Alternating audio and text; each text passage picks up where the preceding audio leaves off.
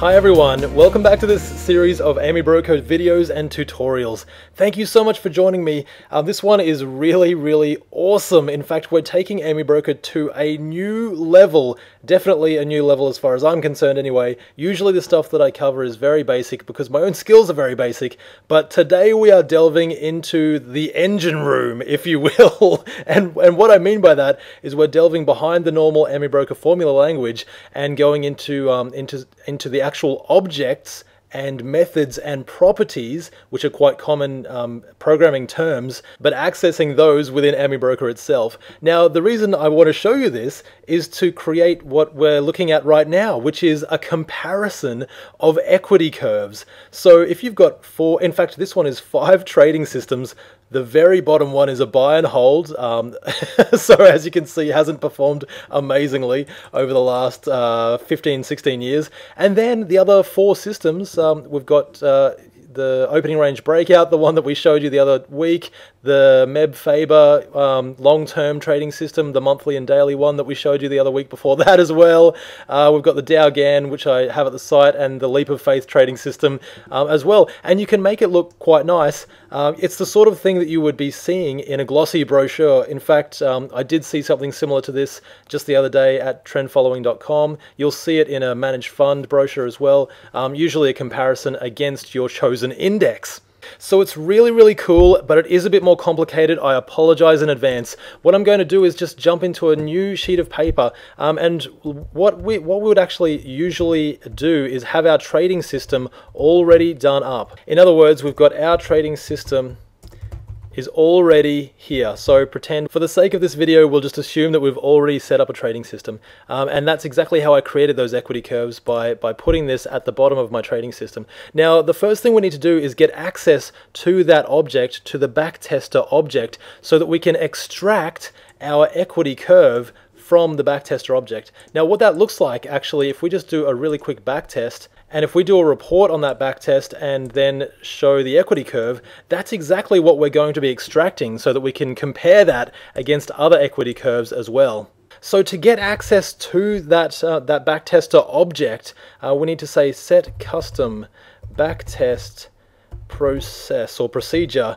And what we're doing now is we're telling which trading system we want to actually look at. Now, if it's the trading system that is within our code already, which is what we're doing here, it's not a file name that we're looking for, which, as you can see, it prompts us for the file name. What we're actually just doing is using our existing code, so we just put 2 inverted commas, and we close that off with a semicolon. Now, we only want to access the backtester object if our current action, so in other words, the status of action, is equal to action portfolio. So in other words, if we're running that portfolio backtest, that's when we want to actually access our backtester object and get all of the stuff out of that object, like the equity curve, and not before. So once we are doing that, then we can start extracting that information from the backtester object. So as usual, you've seen we'll set up arrays in previous videos, and to do that, you can call it anything you like. For the sake of simplicity, what Amibroker recommends in their help is actually just calling it BO or backtester object. And again, that's just sort of to keep it simple. So we're setting up an array here, and that array is going to hold our backtester object. So if we say get backtester object, there it is, fantastic, and open and close our bracket because it does turn blue. Amibroker recognizes it, and that's a good sign, but we're not looking to do anything with that yet. We simply want to turn that into the array of BO so that we can access that in the future, which is exactly what we're going to do. I should mention as well, with our if statement here, it's not the same as the if-then-else statements that we're used to using within our Amibroker formula language code. So when we're using this if statement, we're actually opening a curly bracket and closing it off with a curly bracket as well. So that's all of our code is going to go within these 2 curly brackets. Now, I mentioned objects, methods, and properties before. Now, as I understand it, what this is the backtester object, and what we want to do now is actually access a method of that object. So there are a whole bunch of methods listed on the Amibroker site under the BackTester object, file section. So definitely check those out. But for the sake of what we're doing here, we simply want to run a normal backtest, and to do that, we type our BO, which is now the array which contains our BackTester object, and we put a dot to access the method, and then we type the method that we want to access. So that's just our normal backtest. Now what that will do is that will run the backtest, and now we're getting closer and closer to being able to access the equity curve from within that backtest. In fact, what that equity curve will look like is actually bo.equity array.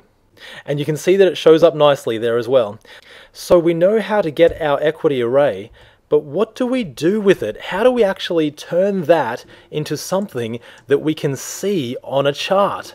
Now this is where another video that we've looked at over the last couple of weeks comes into play. And I know this is a bit more advanced, but we have covered a lot of this stuff, and if you put it all together, then we can actually do amazing things. Now what that thing is AddToComposite. So the AddToComposite function, which we did look at, actually helps us create our own ticker full of any data that we actually want. Now, we already know the data that we want, and that's this equity array. So if we're saying AddToComposite, in order to create our own ticker, it turns blue and we open up our brackets and it tells us what we want. So the first thing is the array. Now the array that we're after is that equity array. The second thing we do, and it shows us as we go along, is the ticker that we want to create. Now the ticker that we want to create, usually we will start that with two squiggly things. I don't know what they're called. I'm sorry. If someone knows what they're called, please let me know in the comments. I'd love to hear it. But we do this because that way it doesn't get confused with our existing tickers in our watch lists. For example, if you've got the S&P 500, if you've got the All Ordinaries, if you've got the FTSE 100, they all start with I or F or X or J, whatever it is. By starting with these squiggly things, it will actually separate it so that we can see it more readily whenever we want to. And we can call this our trading system. And we just put that in inverted commas, and that turns purple, so Amibroker is happy with that, and we can move on.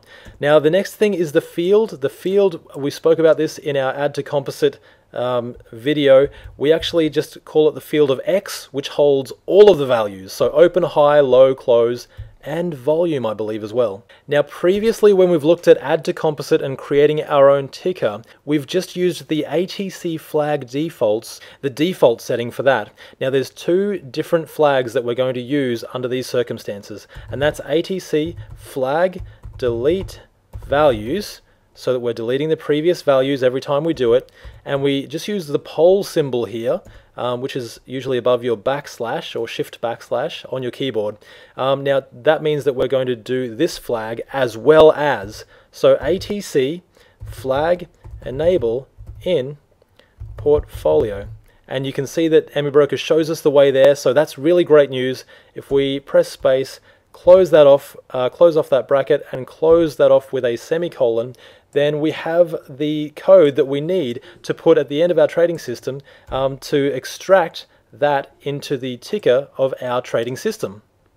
So what we do with that is if we're actually running a backtest, and if we actually have a trading system that we've been looking at previously, such as the gap up or leap of faith trading system, I've just put that at the bottom of the code, and what I'd be doing then is actually running that backtest, and that would actually export that equity array to the ticker that we were talking about.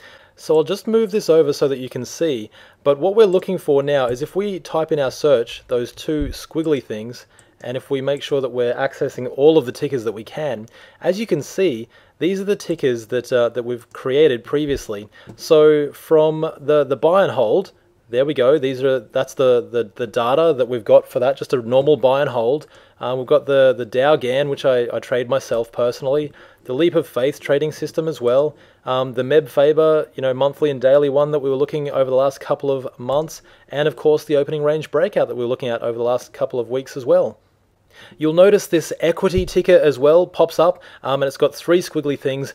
This equity ticker actually creates automatically every time we run a backtest. So, you know, that's another way that you can get access to your equity array, but actually physically getting it from the backtester itself is much better. I ran into a few problems using the equity ticker symbol myself. So once we've set up those tickers, we have to use one other thing that we have looked at in previous Amibroker tutorials, and that is using the foreign function. So in other words, we want to create ourselves just a normal array, and these are the ones that I've done previously. But if we say the first, just like I've set up currently here, and what we look at is the foreign function. It turns blue, and what foreign is it's bringing in a foreign ticker into our code so that we can then access it, view it, and use it in our own trading systems within this code itself. So what we're looking for is that ticker that we just created, and that could be anything. These are the tickers that I've previously created, so I'm looking at buy and hold, and close that off. Make sure you call it exactly the way that you called it previously when you created it. Close it off with your inverted commas, and then usually we just access the closing price of that as well, and that's in inverted commas also. Close off the bracket and close it off with a semicolon, and that's how you bring in those tickers that we created into the code that we want to use it for. Now, the reason we use this foreign function and bring it into this code is so that we can plot it. So then we can plot them all together, and there's just a few things that I want to show you with the plot function. Obviously, when you do plot them on the chart, it's really simple to do, and again, I'll just quickly take you through it. But basically, if we type plot, it turns blue, it asks for the array. The array is just that array that we created, and that's accessing that foreign ticker that we also previously created. So we've been doing a lot of creating, which is really cool. And then whatever we want to call it, for example, buy and hold, no dramas, that's in inverted commas, it turns purple, so that means that it recognizes it. The color, we can call it any color. If we just type color, you'll see a whole bunch come up in our Amibroker help there as well, which is great. We could call it blue for now. It turns bold, that means the Amibroker recognizes it. And the style, we'll just call style line, again for now. If we type style, again, it will come up with a few different styles for us. Now here's where we can get a little bit fancy. You'll notice that some of my plots are just straight lines, or just normal lines, and others have a bit of gradient behind them. So if you do want to get a little bit fancy with that, it's very simple. We just use our pole symbol again because we want to do this as well as the other style, and we want style gradient. That turns bold and it recognizes it, and we can just close it off from there. So that's how you would actually access a gradient color and make it look a little bit more fancy. The other thing that we want to do is, you'll notice that our buy and hold all the way down here, you know, you can't actually see what's going on because it's so far down or so far removed from the trading systems that we're comparing it to.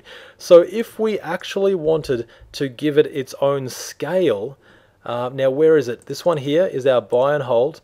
And I've just set this up previously, but again, we would add this by using the pole symbol so that it's doing it as well as, and we want style own scale.